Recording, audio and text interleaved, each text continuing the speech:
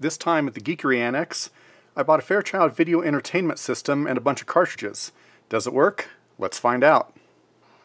The Fairchild video entertainment system, or eventually called the Fairchild Channel F, is the OG of cartridge-based home video game systems. It came out in North America just in time for the 1976 Christmas season, a full year before the Atari video computer system, which of course was later known as the 2600. The project was led by Jerry Lawson, a longtime Fairchild engineer, who had also previously developed one of the first microprocessor-based coin-operated video games. It really seems that Fairchild just didn't get the timing right. If this had came out a year earlier and Atari had kept their same schedule, the Channel F might have had a better chance at major success. A prototype for the system existed in 1974, but Fairchild didn't become involved until early 1976. This might have also given them the chance to develop more cartridges, which became a major feature that led Atari to its success. Even with a one-year head start, the Channel F had already fallen behind Atari in the number of available cartridges in the latter's second year of existence. Another problem for the Channel F is that its technology was not quite good enough. The system only had a palette of 8 colors, lower resolution, less onboard memory, and smaller ROMs in the cartridges than the Atari VCS. It did, however, have a 2 kilobyte frame buffer, which in principle should have made it easier to program for, although presumably not enough to overcome the other limitations. Finally, the acquisition of Atari by Warner Communications in late 1976 gave Atari the financial backing needed for its success. After acquisition by Zircon International in 1979, the Channel F kept on dry-heaving through the marketplace until being discontinued in 1983. I personally have no memory of the Channel F or any home game video system from the late 1970s other than the Atari VCS and the lingering Pong type of consoles. Okay, so here's my Fairchild video entertainment system that I recently purchased off of eBay. I did open up the box just to make sure everything was in there. Interestingly, somebody back in 2005 sent this through priority mail, just putting tape on the box and wrapping it around. So the box is in a little bit rough shape, but that's not such a big deal. It is an authentic box. And we can see here on the side it says there's plays home TV games with plug-in cartridges. There's a couple of games built in, of course. Runs on ordinary house current, remote hand controls. I mean, all this stuff was pretty new then. So, they kind of had to explain everything that was going on. So, in the box, there's this little kind of brief instruction manual just to tell you how to get things going. Here is the power brick, which it's making a noise in there, so I hope that the power brick is actually functional. And one of these TV adapters. Now we're not going to use this. And then here is the output, the video output. So hopefully this, and the other thing about this, it's possible, there's a Ben Heck video where he modifies one of these to work off an alternate power supply. And the thing about this is that it's kind of, it needs a couple different voltages off of here. It's a little more complicated, I think, than some transformers. One of the reasons I bought this particular model, or this particular one off of eBay, was because it's quite clean. And the hope was that maybe that meant that it hadn't been used a ton, and maybe that it was in good shape. Now, of course, it could mean that it failed really early, and it just sat in somebody's, attic for a long time. But we'll see. Now the controllers here are wired in.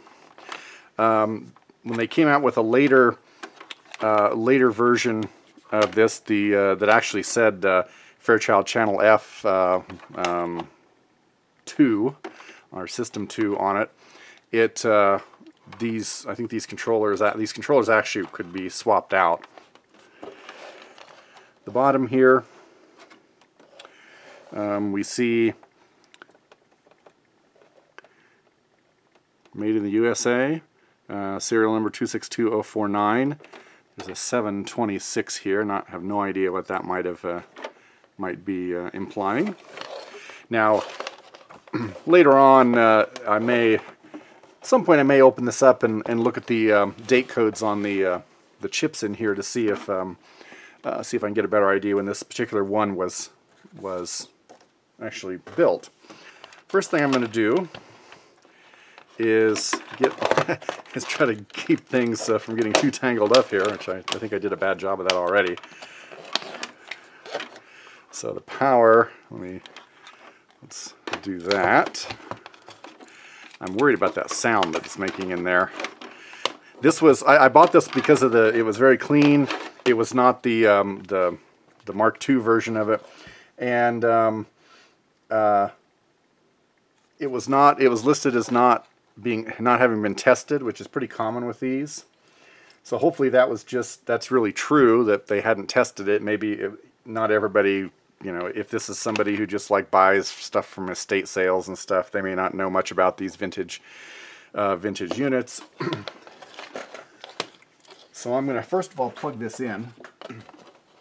Okay, that is the on-off switch. I did hear something click in there. Now, that doesn't necessarily mean anything.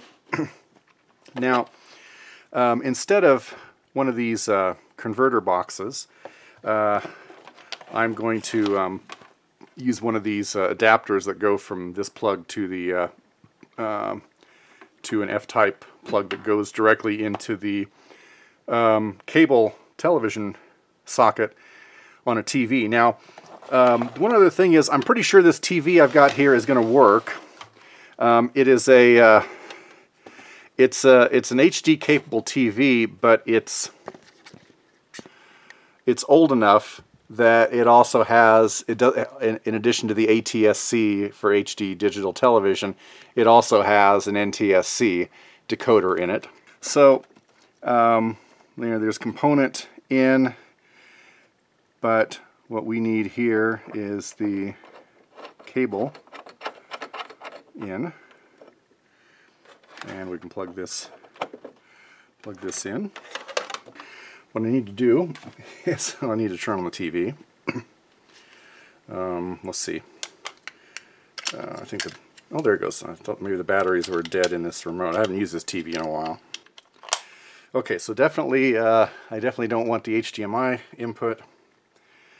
Let's see. I don't even remember how this TV works. I haven't actually, geez, I haven't even watched a TV in forever. Okay, so that's channel. Oh, there it is. How about that?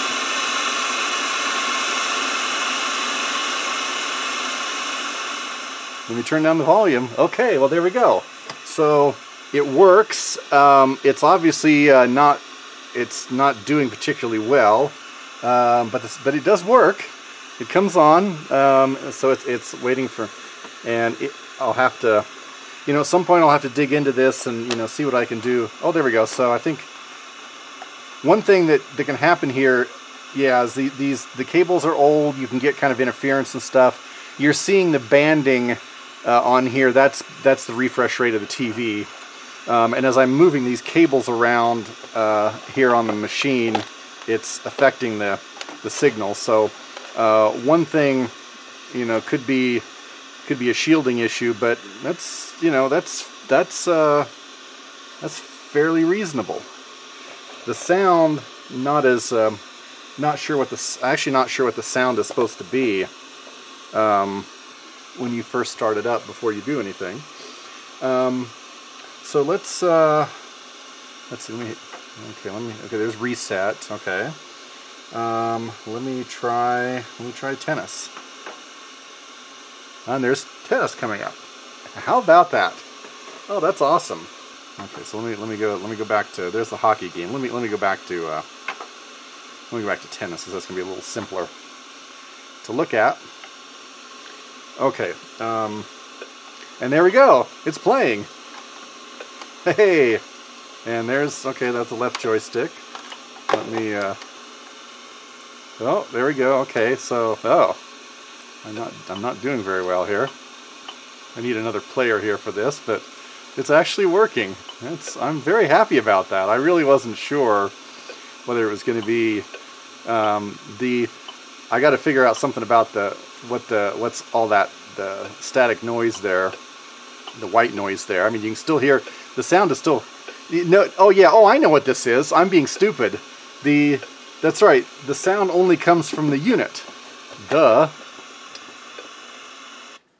There we go. You're not supposed to get sound from the unit itself, or from the television. Okay, there we go. So, okay, so here's hockey. Sure. Oh, okay, so the tilt only works on certain games. Okay, and the back and forth it doesn't work on tennis. So you can do all kinds of. One of the interesting things about this is that these controllers are actually more capable than the Atari 2600, Atari VCS controllers that came after it. You can move left and right on this in the Pong type of game. You can rotate and to give your shot an angle. So there's bowling, video cart number 21. This, I believe, this was one of the, I think this may have been the last one that Fairchild themselves produced. When Zircon bought them out, they actually produced an additional handful of games, but I think theirs started at 22. This lot was kind of a mixed lot of, ones that had boxes, ones that didn't have boxes. Okay, so it looks like I select button 1 for one player, regular game, and then the other gives me the speed here. Let me insert the cartridge here. Okay. Okay, the mechanism seems to work okay. That's good. And let me turn this on. And there's my signal, and there we go. Again, I apologize for the I'm seeing the scanning here because of the refresh rate. Oh, I needed the right hand controller for some reason. Okay. Hey, there we go. Hey, I got the spare finally. You can curve. Okay, you can curve any time. Okay, let's see if I can. But once it starts curving, it goes. Okay, and you probably have to curve it to get anywhere, to get a strike. Yeah, see, if you don't curve it, it looks like it. Well, that's the end of the game. Big 79 points. That's that's probably about what I would do in real bowling too. Let me try the faster. Let me try speed 4. I don't know what speed I was on here. Maybe I was already on speed 4. Okay, well that's yeah, that's interesting. Ooh, you definitely have to use the curve when you do that. It's very hard to get it timed. Oh, left the solid 8 pin.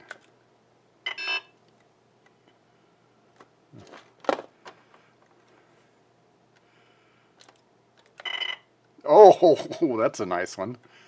Yeah, the old 4, 6, 7, 10. Not much chance of doing much with that. Oh, left the 8 pin again. All right, 10th frame. Oh, that was great. I love the sounds. Well, 129. I guess that's not too terrible. Wow, that's fantastic. I'm so glad that this actually works. The way these cartridges work is this thing flips, when you put it in, it flips down and it reveals the cartridge. Just a little bit, it reveals the PCB. Okay, let's see. I guess game 1 might be the only game here. Oh, let's see. Is this? Oh, this is a 2-player game. Oh, okay. So there's something maybe a little glitchy here. if the cartridge is properly seated. Something's it's not quite. This is not quite fully working properly. Okay, so I think the idea seems to be you only have a certain number of shots. Yeah. Okay. Okay. You have. Okay. It's health. So it's basically health there on those numbers, and so you lose a couple points of health when you fire, but when you get hit, you lose like 5.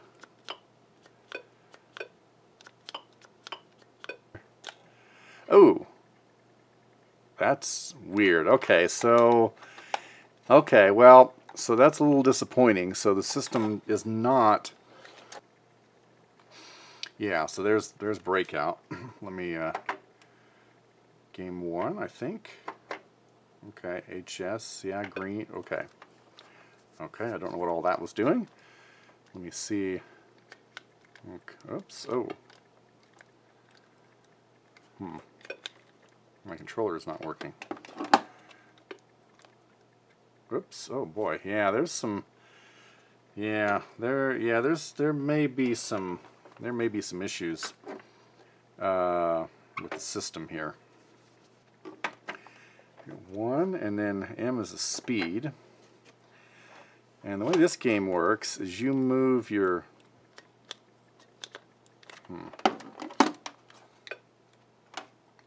Now, that was the left controller, the right controller.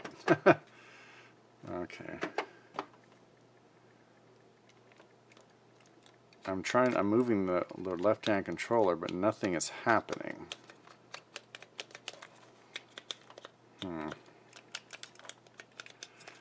So, and then if I move the right controller, you get that click there, and it's like it gets confused.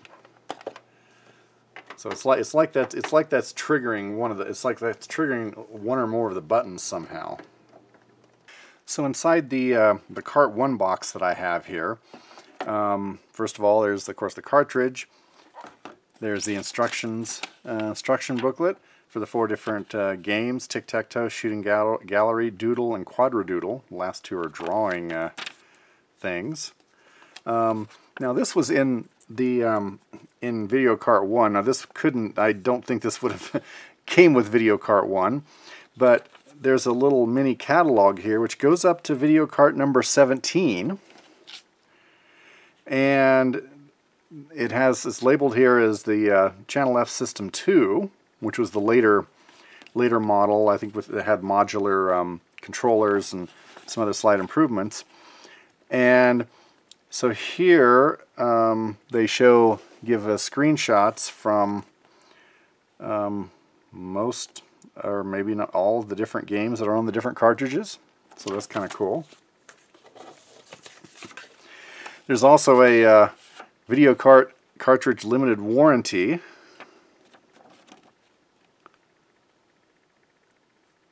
That's a warranty card that you could send in. So I poked around a little more, and I actually tested all of the games I have, which I think I have 15. And so the real problem here is the right controller. There seems to be one cartridge that just doesn't work, Videocart 2. And Videocart 1, the last 2 games, the Doodle and Quadradoodle, don't seem to work. But otherwise everything works. And the right controller, as I noted, it has a problem with when you move right. So the the interference is a lot worse at the moment. Again, it's just a positioning of everything. I can move left, and I can push to launch a ball.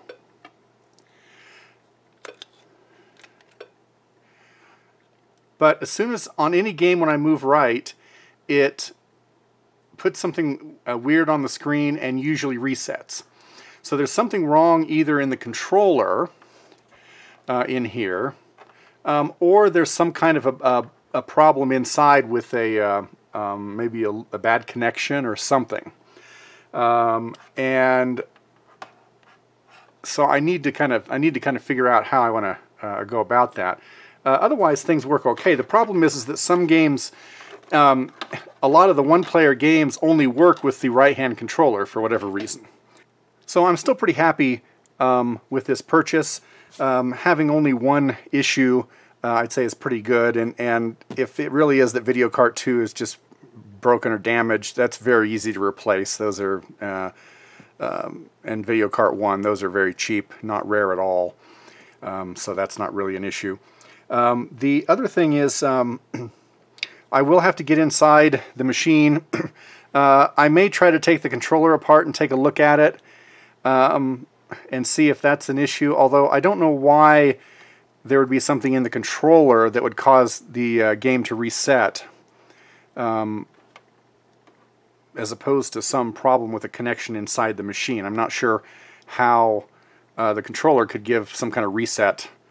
But for now, it's mostly working, and hopefully later on I'll have some more videos, maybe showing playing some games, and maybe showing the eventual repair. So thanks for watching.